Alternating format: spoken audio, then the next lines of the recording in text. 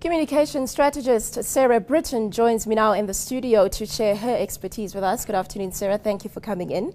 Well, everyone in South Africa has an opinion on this situation, most notably their disappointment in FNB's decision. In your opinion, what is the significance of FNB's decision? Well, the question remains, have they done any significant damage to their brand? And funnily enough, I don't think they have. I think we have generally quite short attention spans. Next week, another scandal is going to distract us. And anybody who's prepared to go through the schlep of opening another bank account over this issue was planning to close their account with FNB anyway. So no, I don't think major damage to FNB's brand, which draws on a lot of other significant things, notably the fact that they're the world's most innovative bank. They're doing great marketing in other areas. So yes, this is an unfortunate mess. It could have been prevented, and I don't think it has done anyone any favors. But damage to them, no. I think damage to the ANC, on the other hand, it has reminded people what they don't like about the ruling party in no uncertain terms.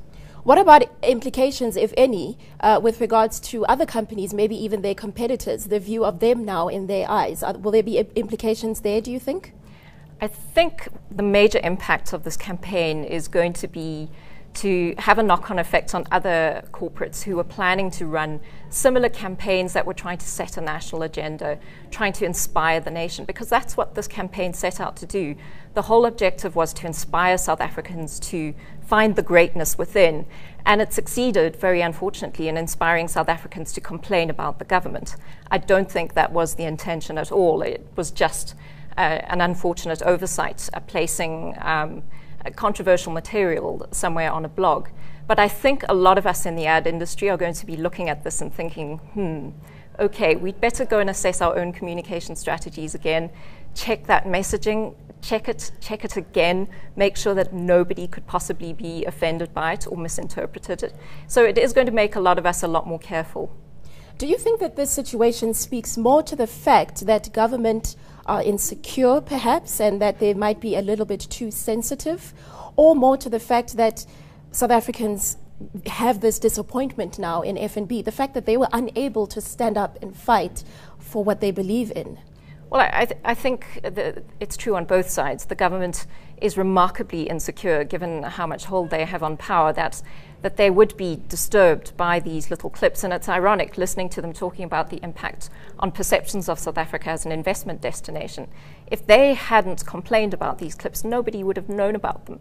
Nobody would be paying half as much attention to this campaign if they hadn't complained. I think there is a lot of disappointment in the fact that FNB has apologized, but I think it's an unfair judgment. They were between a rock and a hard place. When you've got a lot of government business, when jobs are on the line, and the clips had already been pulled a week before, I think it's unfair to judge them so harshly. And now the fact that South Africans, as you mentioned, are complaining about the fact that the ANC is that government that seems to get away with everything, the implications of that, I mean, that's also a problem. Oh, it's a huge problem, and it's something that's probably best discussed in the forums of our newspapers, on news channels like this one, probably not within the constraints of an ad campaign. All right, well, Sarah, let me just ask you, you being a communications expert, I mean, you deal with words and the use of words and the interpretations that certain words mean. And some of the words that we saw coming out of government spokespeople, words like they felt insulted and accusing the FNB of treason. These are a completely ridiculous overreaction, but the ANC has a history of doing this. And they did it back in 2007 when FNB tried something similar, in that they wanted President Mbeki at the time to make crime his #1 priority. That backfired very badly. They had to pull the campaign before it even ran. So that's what surprises me as a strategist, is that they've been there, done that, got the flak jacket. They know what happens when you do something the government doesn't like. The fact that they missed something that turned out to be really crucial, that didn't look important at the time, I'm surprised by that got signed off. All right, well, thank you very much to Sarah Britten, communications strategist, talking to us there.